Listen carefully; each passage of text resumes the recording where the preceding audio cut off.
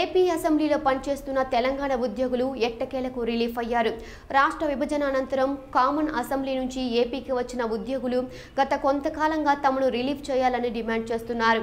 అయితే ఏపీలో అసెంబ్లీ వ్యవహారాలకు ఆటంకాలు లేకుండా ఉండేందుకు కొంత వెసులుబాటు చేయాలని స్పీకర్ అసెంబ్లీ సెక్రటరీకి ఆదేశాలు ఇచ్చి తొలి విడతగా 53 మంది తెలంగాణ ఉద్యోగులను రిలీఫ్ చేశారు.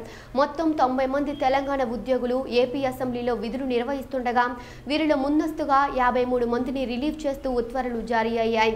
గత 30 ఏళ్లుగా కామన్ అసెంబ్లీలోనూ అనంతరం ఏపీ అసెంబ్లీలోనూ కలిసి పనిచేస్తున్న ఆంధ్ర తెలంగాణ ఉద్యోగులు విభజన అనంతరం మరోసారి విడిపోతున్నందుకు కన్నీరు పెట్టుకున్నారు. అసెంబ్లీ ప్రాంగణంలో అటు తెలంగాణ ఉద్యోగుల వీడ్కోలు సందర్భంగా కోలాహలం నెలకొంది.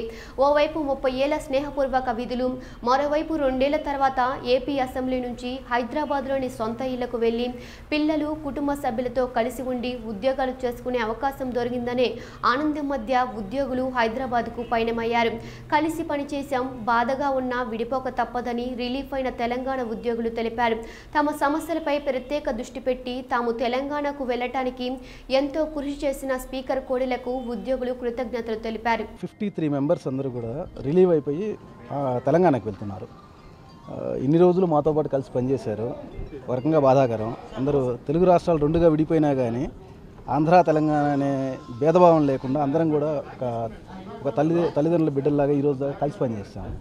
వాళ్ళని ఈరోజు తప్పదు కాబట్టి పంపిస్తున్నాము, సాగనంపుతున్నాము. పుట్టింటికి సాగనంపుతున్నాము. ఆడపిల్లని పుట్టింటికి ఏ రకంగా సాగనంపుతున్నాము, అత్తగారింటికి ఎట్లా సాగనంపుతున్నామో ఆ రకంగా బాధతో అయినా కానీ తప్పనిసరి పరిస్థితి కాబట్టి సాగనంపుతున్నాం. ఆ సందర్భంగా ఈరోజు మధ్యాహ్నం అందరి ఒక చిన్న వీడ్కోలు సమావేశం ఏర్పాటు చేశాము. ఆ సందర్భంగా ఈరోజు ఇప్పుడు మనకి ఇక్కడ ఏమి వీళ్ళు వెళ్ళిపోతే ఆ పోస్టులు అది భారం ఉంటుంది ఉంటుంది ఆ భారం అయితే ఉంటుంది. ఆంధ్ర ఎంప్లాయీస్ మీద పంపించడం వల్ల వర్కింగ్ బర్డెన్ ఉంటుంది. అది over a period of time recruitment జరుపుకొని దాన్ని అధిగమించడం జరుగుతుంది. కొంతమంది పాపం కన్నీళ్ళు కూడా నిజంగా ఆడపిల్లలు అయితే ప్రతి సెక్షన్కి వెళ్ళి, ఎస్పెషల్లీ మా సెక్షన్లో వాళ్ళ ఉమా అని చెప్పేసి ఒక అమ్మాయి ప్రతి సెక్షన్కి వెళ్ళి, ఇక్కడ పక్కనే ఉంది ఉమా, ప్రతి సెక్షన్కి వెళ్ళి కన్నీళ్ళు పెట్టుకోవడం అయిపోతుంది. ఇన్ని సంవత్సరాలు మాతో పాటు కలిసి ఉండి నాకు 20 ఇయర్స్ సర్వీస్ ఉంది. 35 ఇయర్స్ సర్వీస్ ఉన్న వాళ్ళు కూడా ఉన్నారు.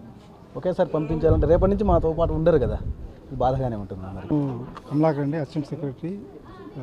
నేను తెలంగాణ ఇక్కడ పనిచేస్తున్నాను. ఇన్ని రోజులు మేము మా వరకు బాధాకరంగా తప్పని పరిస్థితిలో పోతున్నాము. ఈ 3 ఏళ్ళు కొంత పోరాడాము, చేశాము.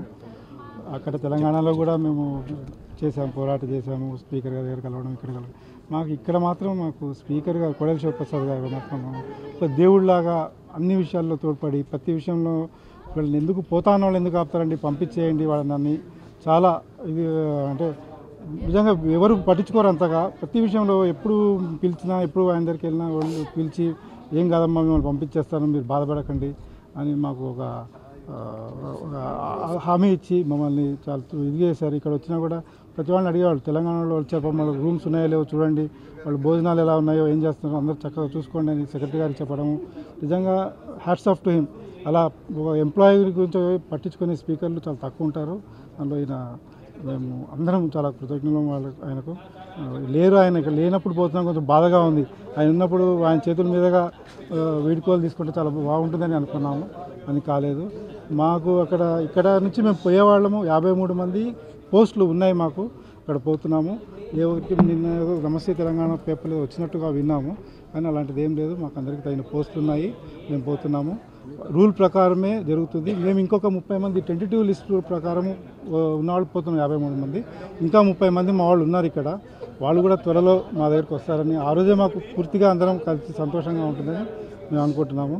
కాబట్టి మాకు బాధగా ఉంది వీళ్ళందరినీ వదిలిపోవాలంటే. నాకు 30 ఏళ్ళ సర్వీస్ ఉంది, కానీ తప్పని పరిస్థితిలో పోతున్నాము. ఈ ఎన్విరాన్మెంట్ ఎంతో బాగుంది, కానీ మా ఇల్లు అక్కడ ఉన్నాయి కాబట్టి, మా రాష్ట్రం మేము తప్పదు కాబట్టి పోతున్నాము. Thank you very much. ఇక్కడ సహకరించిన ప్రతి వారికి ధన్యవాదాలు తెలియజేస్తాము. మాకు ఆ ఫీలింగే రాలేదు, ఎందుకంటే ఒకే బిల్డింగ్లో జస్ట్ ఫ్లోర్స్ మారాయి మాకు. అరే మేము తెలంగాణలో ఉన్నామన్న ఫీలింగే వచ్చింది. కాకపోతే ఇక్కడికి వచ్చాక బాధాకరంతోనే వచ్చాము, ఎందుకంటే ఫ్యామిలీస్ అక్కడ అయిపోయి మేము ఇక్కడ ఉద్యోగం చేస్తున్నాము. ఎవ్రీ వీక్ పోవాల్సి వచ్చిందన్న బాధ తప్ప ఇక్కడ బాగా అంటే మ్యాక్సిమం స్పీకర్ గారు మాత్రము ఒక దేవుడులాగా మాకు సహకరించి ఈ విభజనకు తొందరగా చేయండి అని చెప్పేసి ముందుకొచ్చి చెప్పారు. స్పీకర్ గారిని మాత్రం మర్చిపోలేము. ఏ సెషన్లో ఎప్పుడు ఏ స్పీకర్ గారు ఇట్లా లంచ్ అరేంజ్ చేయలేదు. సెషన్స్ అప్పుడు మాకు పొద్దున టిఫిన్, మధ్యాహ్నం లంచ్ అరేంజ్ చేశారు. సార్ ఉంటే బాగుండేది ఈ సమయంలో. సార్ని మాత్రం చాలా ఫీల్ అవుతున్నాం. సార్ ఎక్కడున్నా చూడాలి. Sir really we are on behalf of all Telangana employees we are very heartfully hour thanks to you sir. మీరు ఉండాలి, మీరు లేరు సార్. మీ యాబ్సెన్స్లో మేమైతే చాలా ఫీల్ అవుతున్నాం సార్. మీకు థ్యాంక్స్ చెప్పాలి సార్. మేము కలిసి మీకు థ్యాంక్స్ చెప్తాం సార్.